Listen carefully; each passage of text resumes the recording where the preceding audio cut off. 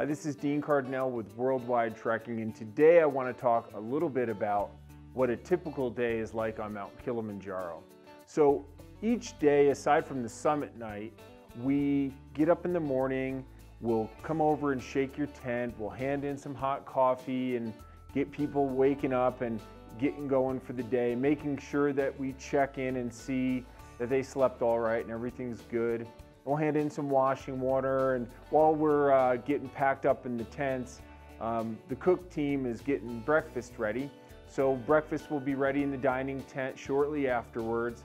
You'll come out of your tent, your bag's packed, and go to the dining tent and have breakfast. We'll make sure that we have everybody's day packs packed properly for what we're about to do for the day and what the weather looks like.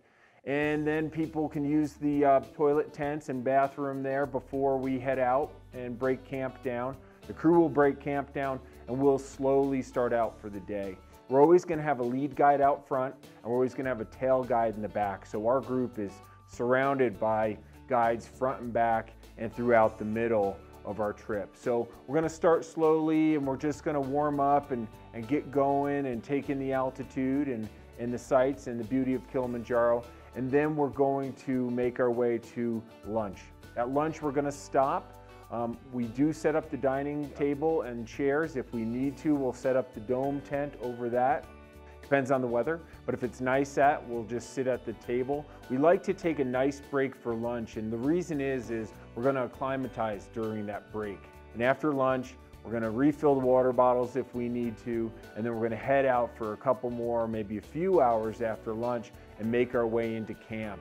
When we arrive at camp, our crew has worked hard to make their way all the way up to the next camp's destination, and they are going to have our tent set up and all the dining tent set up and everything ready for us when we come into camp. We're always going to put out an afternoon snack and hot drinks on the table, and people can wash up with some washing water and change and get comfortable for the evening. And then we'll have our evening briefing and debrief the day, talk about tomorrow's day, have some dinner.